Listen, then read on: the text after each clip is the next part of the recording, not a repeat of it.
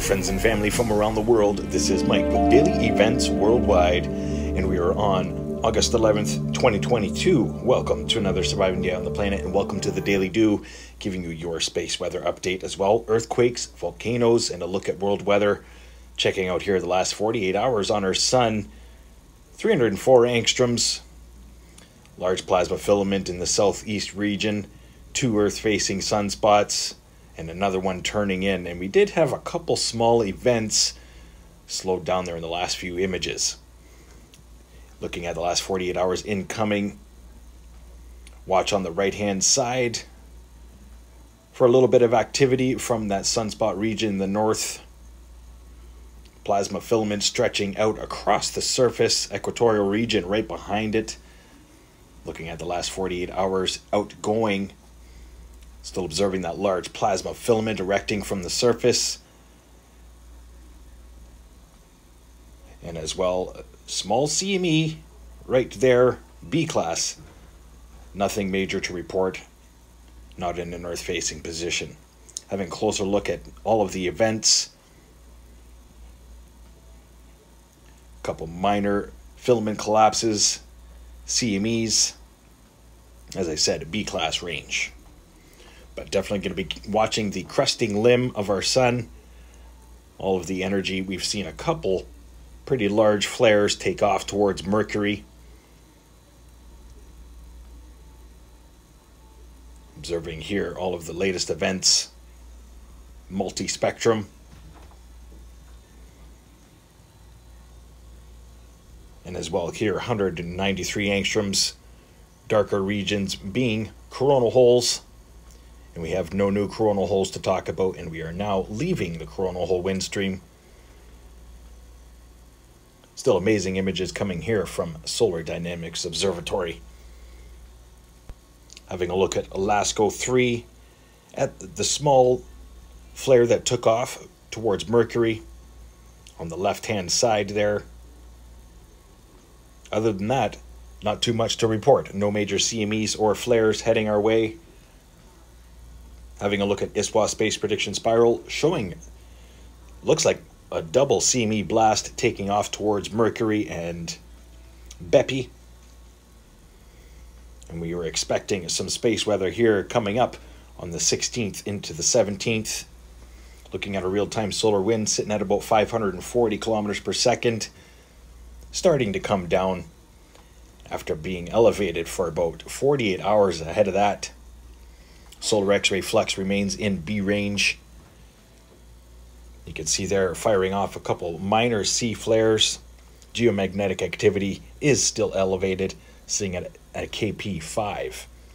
Schumann resonance for today, a power of 31, looks very similar to yesterday's energies.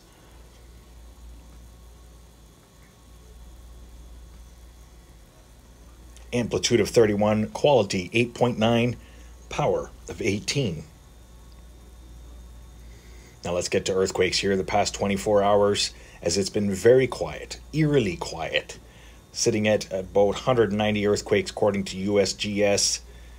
And this is a pretty widespread earthquake map today that we are looking at, and no major earthquakes, largest here being a 5.1 in Mekubetsu, Japan, and that was yesterday. 4.5, 4.8 following today. Quiet through the Philippines. And then we saw a pretty deep earthquake here after last night's Daily Do. 4.5 at a 623 kilometer depth. That happened a couple hours before midnight. As well, a 5.0 here, Kermadec Islands, New Zealand. 4.6 there towards Luatolo in Indonesia. And as well, I wanted to correlate here the EMSC earthquakes. Also reporting a 4.2 there because EMSC reports all of the earthquakes in Australia. 4.5s here in Kashgar, China. As well, a rare 3.6 here in Fort Portal, Uganda. South America seeing a 4.9 here in Total, Chile, 43 kilometer depth, as well, a 4.8 here in Peru, 83 kilometer depth. Still watching a minor swarm occurring in Puerto Rico. 3.6 being the largest throughout the day today. 4.3 here reported in Horqueta, in Mexico. As well, pretty sizable 4.5 here, White City, New Mexico, as the earthquakes continue there. 3.6 San Carlos, Mexico. 3.6 there, Primo Tapia, Mexico border. And as well, Walker, California, seeing a 3.5 today. Other than that, no major swarms to report. Overlooking Hawaii, 3.0 recent. And as well, minor activity continuing through Alaska. And that's the last 24 hours for earthquakes. As I said, it's still pretty low numbers. And after those deep earthquakes yesterday, we can most likely expect a larger, deeper earthquake. Also notable there, a 3.0, northern Quebec, Canada. Let's get to the Pacific Disaster Center, showing the most recent satellite imagery and as well the most recent volcanoes getting updated. Nevadas de Ruiz in Colombia, Sabancaya in Peru, Fuego, Guatemala,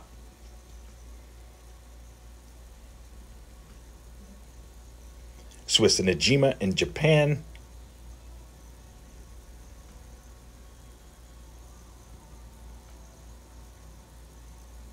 Ebeko in Russia, Era in Japan,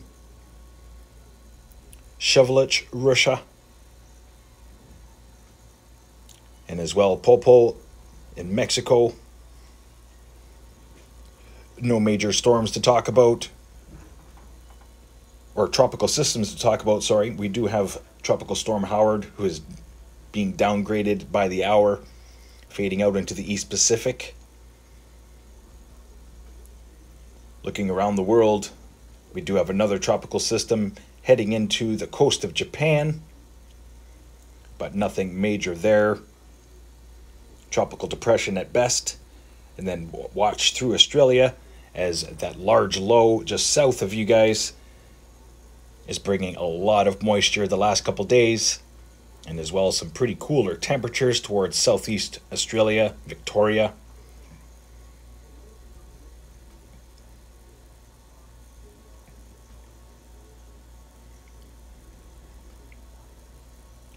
Looking around the rest of the world, fires through France, and as well extreme heat conditions continue through the United Kingdom.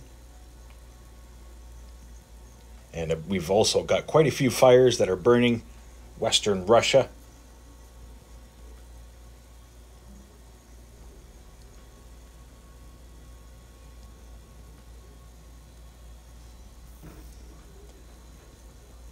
So yeah, Spain seeing wildfires, as well France.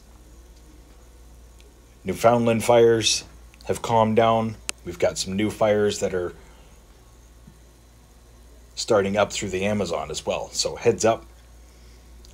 Now let's get to weather here. 5-day forecast. We've got extreme heat conditions that are continuing through the United States. Going to funnel up through northern Alberta this week. As well, Tuesday into Wednesday, watch for that hot blob to head down into the Gulf, as we've got a very cool trough in the long-range forecast next weekend coming up. But it's going to be a very pleasant week, Eastern Canada, right up until the 25th, 26th. Looking at temperature conditions through Europe, up into the United Kingdom.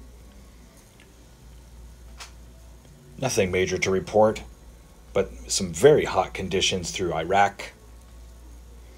Now let's get to weather. Quick little forecast video here, having a look at no major systems heading across North America this week. Mostly convergence lines from large low pressure system Hudson Bay, and as well a system through the Gulf, which is going to race up the eastern seaboard. Watch for rain Saturday, possibly into Sunday, coming up this weekend.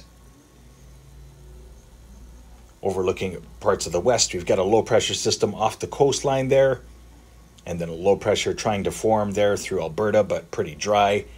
And then as well, a Gulf storm heading into Texas and New Orleans this week.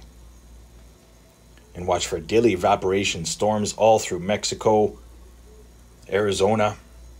And then we've got a pretty extreme event here.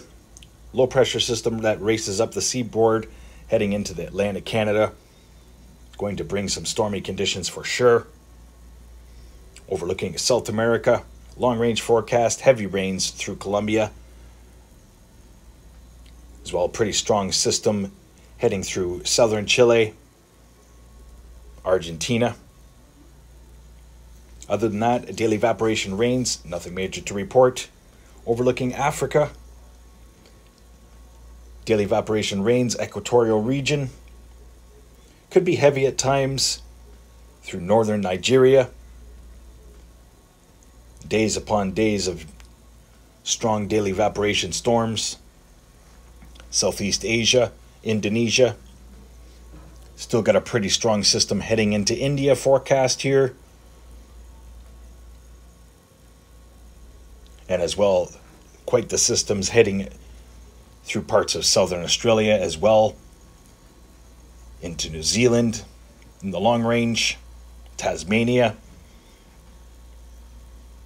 Looks like Saturday into Sunday will be a very windy and wet event for parts of southeastern Australia. So heads up, strong system heading into New Zealand as well.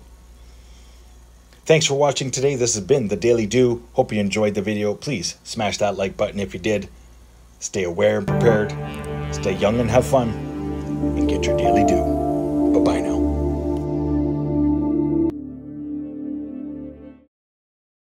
If you enjoyed today's video, please hit that like button, subscribe, share with your friends and family from across the world.